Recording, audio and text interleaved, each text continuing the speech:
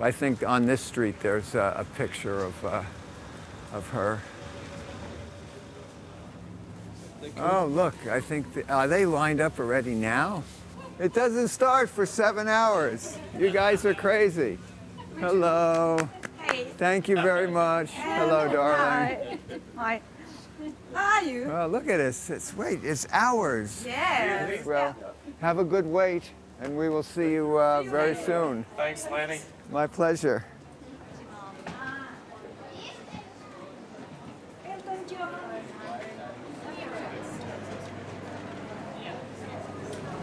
Sorry?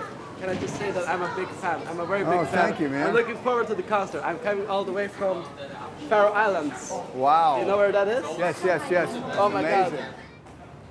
Oh, this is cute. I owe him a debt. I owe Izzy a debt that began in the early 1960s for me. Well, I was just getting into folk music, like any kid at the time. You know, the folk scene was just starting to make an impression outside of Bleecker and McDougall. And I'd go there and see what the village was like. And I had ideas about playing the guitar. And of course, I went into the Folklore Center.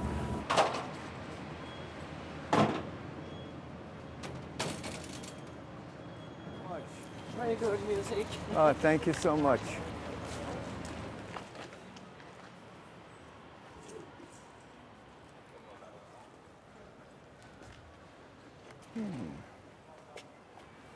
Wow.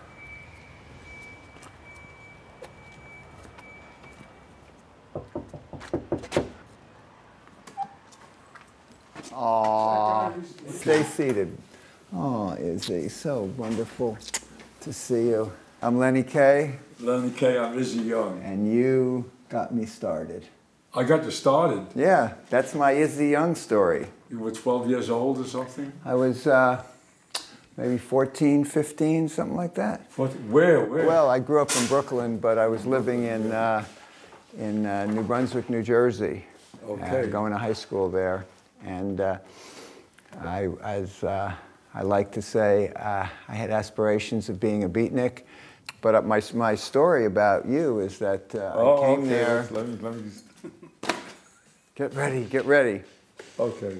But I came into your shop on... My shop, what year was that? It was early 1963, McDougall Street, you know, the McDougall Street. Did you buy anything? Well, that's the thing. I did buy. That's what I ask everybody, you know. I bought... in Sweden, nobody buys anything. I bought a sing-out songbook, Volume 3, and I opened it up, and there was Gotta Travel On by the song I knew from Billy Grammer.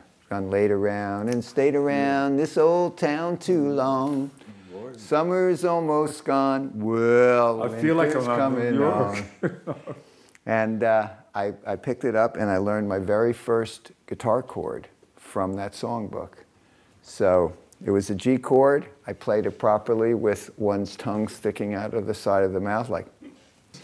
And from that one chord that I learned from the songbook that I bought in your shop, here I am in the middle of the Folklore Center in Stockholm, talking to you. How many years did it take? 50 years? 60 years? At this point, 60 years. What? 60 years, 60, oh my God. Well, it's awesome. So do you still have the book? I still have the book, and I still have the chords, and I still love that G chord. But that's how I started playing guitar, thanks to you. Well, this is my first store. Wow, and that's looking out the front window. Yeah. Oh, that's Can awesome. you imagine that? Right, and I remember where the cash register was. Oh boy. I mean, you know, and that's probably where I got my songbook, out of that little stock of books there. One of those books up there. Oh, you're kidding. You know, and I would have said... I wish I had those books now. Oh, yeah. Well... Oh, God. Wow, check it out, man. What a great place. Well, I wish I was here to play at one of your concerts. Well, you can try. No, I have to be here on the right night. Okay. Incredible. Wow. Yeah, there it was. You just walked up the stairs, and I remember seeing... That's the first one. And I remember seeing the books up on the Yeah, 57 to 63, so I would have been there in early 63. Yeah, I mean, look at that lineup.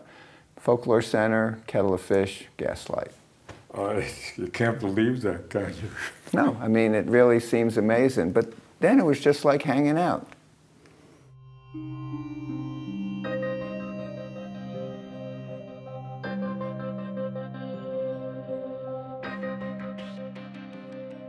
On 15th Street, surrounded by factories and workplaces, a new building is going up. And the sign says Greenwich Village, but everyone knows that the village stops at 14th Street.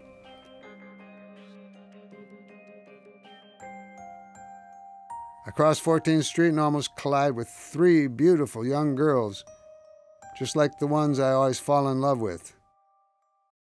Aha! I will soon meet people I know.